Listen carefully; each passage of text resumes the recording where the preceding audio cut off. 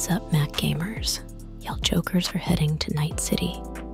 Cyberpunk 2077 is heading to Apple Silicon Macs early next year.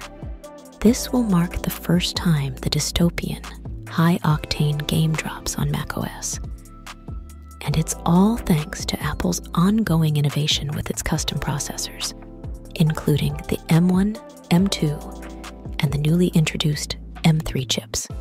We've seen a number of AAA titles come to macOS this year, like Resident Evil, Hades 2, and even Lies of P. But if I'm being honest, I'm a little shocked that Cyberpunk 2077 is coming to Mac.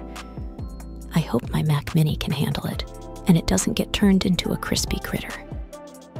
However, it seems as if this could be an ideal match, as CD Projekt Red plans to harness Apple's advanced graphics technology. The game will take full advantage of Apple's Metal framework, which optimizes games for Apple's architecture, supporting next-gen features like path tracing, which simulates realistic light paths, and frame generation for smoother graphics rendering.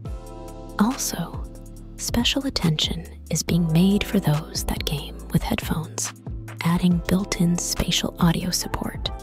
If you ever played something with quality audio support, it can feel like the sound is doing sweet, naughty things to your ears. So this is for sure an added benefit. I'm curious to see how this performs sales-wise, and how does it run on the various Silicon Series devices, especially laptops. The Mac version is also coming to Steam, so if you have it on Steam, you're good to go. No need to buy it again and double dip. Let us know your thoughts on if it will sell well and your overall expectations. Hit that subscribe button and stick around as we give it a test run once that bad boy drops. That's it.